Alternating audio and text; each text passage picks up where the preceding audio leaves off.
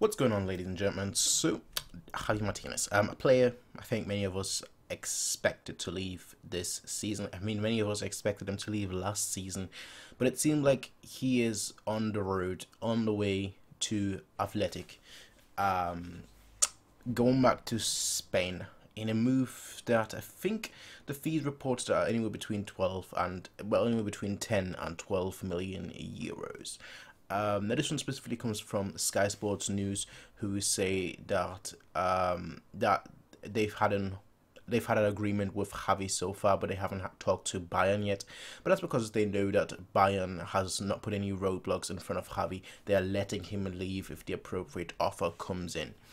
Now, Javi, of course, he came in 2012, 2013 and won the treble, the missing glue, as your Pinkers said back then, to winning the Champions League trophy. And obviously then he managed to win it, which, says a lot. When your Pinkers basically says, I want Javi, it doesn't matter if he costs 40 million, if we get him, we win the Champions League, and then in that same season, we win the Champions League. It just shows you how good your Pinkers was at getting what he wants and then using what he got to the fullest capacity.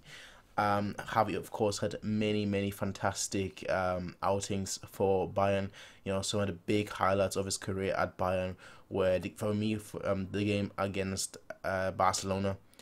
The way he hounded and chased down Iniesta was a sight to be seen. Absolutely fantastic. The double pivot with him and Bastian Schweinsteiger was absolutely brilliant as well. Just seeing those two interact and those two do really well just showed the unity in the squad, but it also showed how good he was of a footballer. Then another excellent performance that happened a year later in the Super Cup against Chelsea, where he scored the equaliser in the last minute of extra time to win us. To ultimately win us the game when it went to penalties. So he's had some fantastic outings for Bayern. He's been a fantastic servant of the club. In a lot of seasons so far, it really hasn't worked out for him all that much, to be completely honest. He has been quite frankly struggling.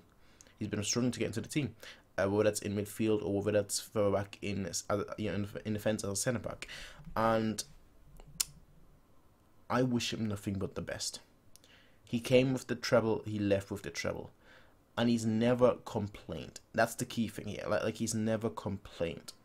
He is a player that, yes, he hasn't been playing much at all over the past couple of months, but he's never complained.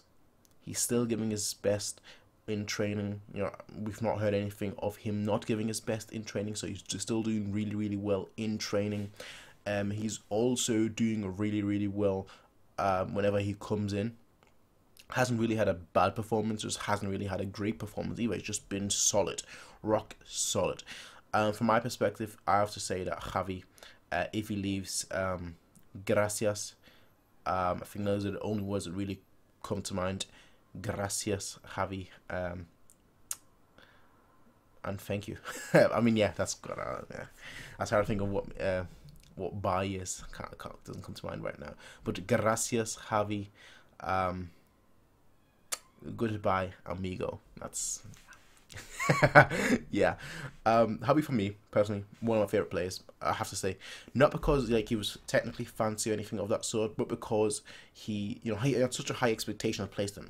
He was our record signing for a good solid few years. The big news obviously was that we lost the Champions League against Chelsea. Then we got him. Was he going to be the answer? Is he going to be the answer? It was the answer. And he just came in, looked hungry, looked sharp, looked excelled on the pitch whenever he was needed to, and he was just a player that was a joy to watch, because you knew that if he's on the pitch, he will give 100%.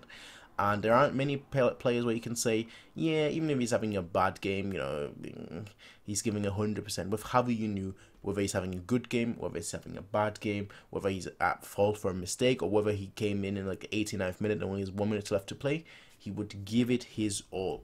And that's a trait that I will forever be thankful for. So if he is indeed leaving, which I think at this point seems more likely than not, I would say, if I were to rate it myself, I would say probably at 95% that he leaves. I would go as far as saying 99%, to be completely honest, that he leaves this season.